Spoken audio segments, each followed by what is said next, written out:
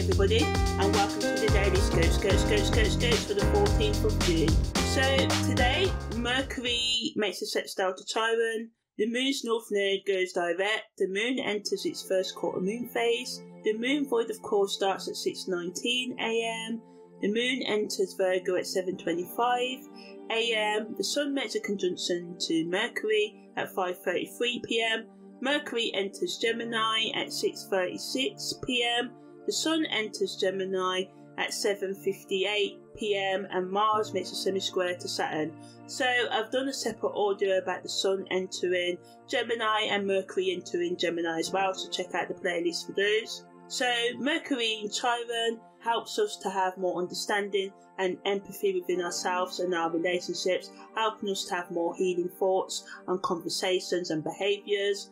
Negatively, it can make us over-analyse past words and actions of ourselves and others, and this can just lead to us feeling emotionally, psychologically or spiritually overwhelmed, or cause communication breakdowns. So the best use of this energy is to engage in therapy, counselling, or have heart-to-heart talks that sort of like promote emotional healing and growth. The Moon's North Node going stationary direct can bring more clarity around our life purpose and direction, and just bring a sense of us being aligned with our true path. But circumstances on the negative end can just feel unsettling because it's, a lot of this week's energies and this energy, can drag us out of our comfort zone. So just use this energy to reflect on our long-term goals and make decisions that are sort of like in alignment with who you really want to be. The first quarter moon provides us with the motivation to overcome challenges, but we can sort of like become impatient under this influence, and also it adds to us feeling overwhelmed just by our tasks and responsibilities and that. So just break things down into smaller steps, be gentle with yourself. If you're going to miss a deadline, just be open and honest about it, rather than avoiding confronting matters at the moment. When the Moon enters Virgo, it also allows us to focus on practical matters, become more organised and pay attention to detail, but it can also add to us being overcritical of ourselves and others. The best use of this energy is to do things that require kind of like clarity, concentration, create structured routines and prioritise self-care.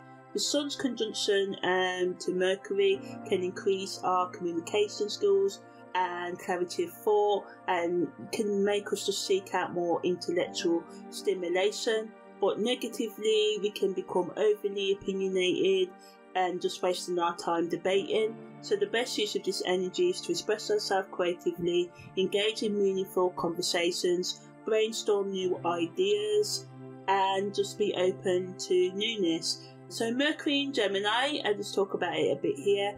It just adds to us over the next 3 to 4 weeks being able to have more sort of like creative conversations and mental flexibility. So good for technical tasks, intellectual research and communication. It gives us like a sort of like superpower in conversations and negotiations and problem solving. Negatively, we can become too scattered in our thoughts, too superficial, and it can just lead to information overload and the tendency to jump from one topic to another without digging too deep into any, so just wasting this energy. So although you may be curious a lot over the coming 3 to 4 weeks, just try to pick 2 to 4 things to focus on max. So the best use of Mercury in Gemini is to use it for brainstorming, networking and quick decision making, and expressing yourself clearly and engaging in stimulating discussions that can sort of like open you up to new ideas and perspectives. So the Sun entering Gemini adds to this curiosity and flexibility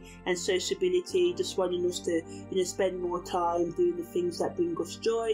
And for some of you it'd be on your own, but for many of you under this influence it'd be with other people as well. And it just allows us to connect more effortlessly with others and embrace change with open arms and explore different interests. It can lead us to being indecisive and restless, and we can find ourselves becoming bored or craving constant stimulation and variety. So this can make it challenging to focus on long-term goals or commitments. So the best use of this energy is to learn new skills, socialise with different people, and adapt to different environments, and to just, just being open to the summer and the good vibes it brings. Mars is semi-square to Saturn and is good for self-discipline, setting strategic goals and working on your long-term plans as well, and it provides the motivation for us to overcome obstacles and challenges and just be more resilient and persistent and have more determination.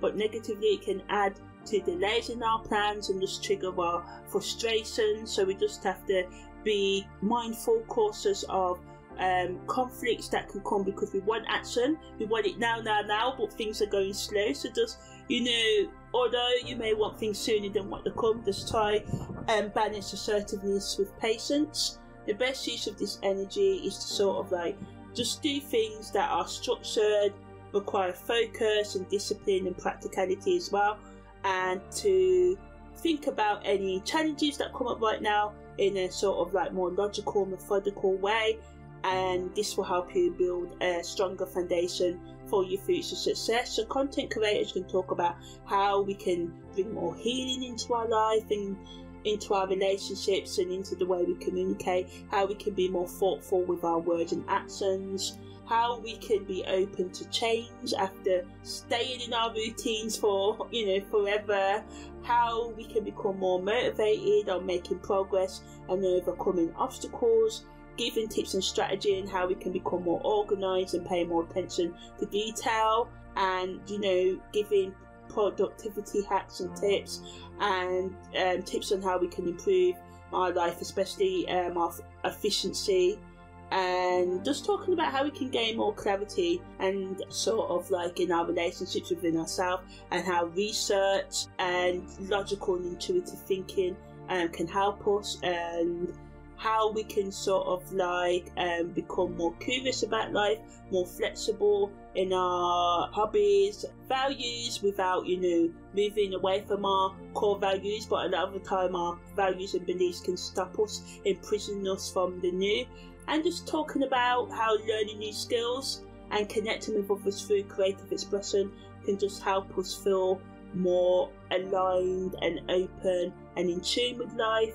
And just talking about how being playful as well with ourselves, especially when life throws crap at us, and tips on how we can sort of like overcome the tension that challenges bring, and how hard work is necessary to achieve our long-term goals, and talk about tips that can help us plan our long-term strategies and become more resilient and determined, and how we can push through difficulties to reach success, and just anything that motivates, inspires and encourages people to stay committed to what they really want despite the many failures, and explaining how failures are the route to success. So yeah, that was the daily scopes for the 14th of June.